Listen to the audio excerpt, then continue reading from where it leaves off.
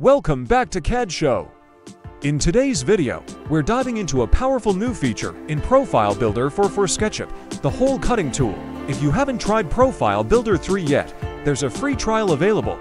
Let's get started. The hole cutting tool in Profile Builder 3 is very user-friendly and versatile. It works on both profiles created within Profile Builder and regular SketchUp objects.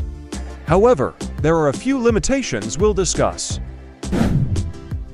Let's start. First, let's create a simple wall by extruding a rectangle using the Push-or-Pull tool.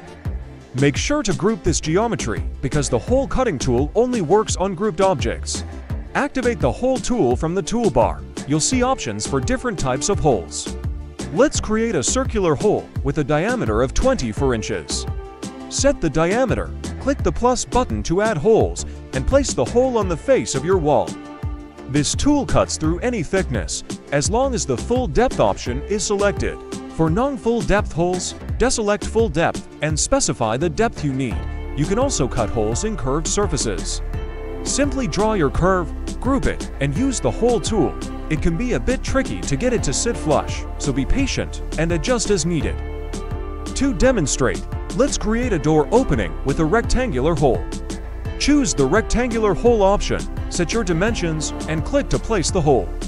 Remember, the tool only cuts holes in the selected object, so ensure the correct geometry is highlighted. You can also cut holes in spherical objects.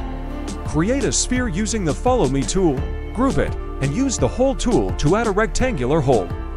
Again, aligning the hole on curved surfaces can be challenging, but with a bit of adjustment, you can achieve the desired result.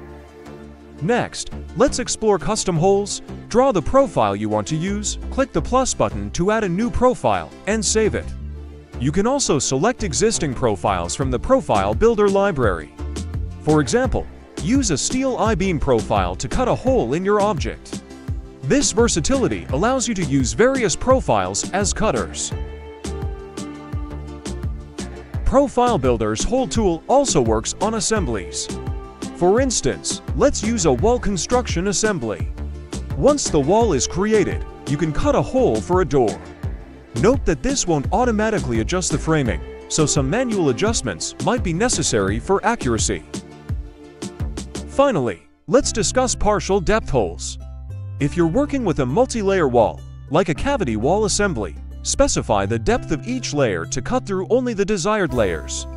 This is great for detailed models where you need precise control over each layer. That's a wrap on how to use the hole cutting tool in Profile Builder 4. I hope this tutorial helped you understand its capabilities. Leave a comment below if you have any questions or thoughts. Don't forget to like this video if you found it helpful and subscribe for more SketchUp content every week.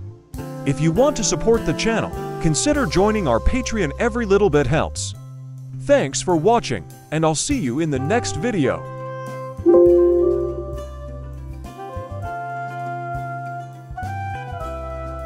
Now it is using practical in-house wall.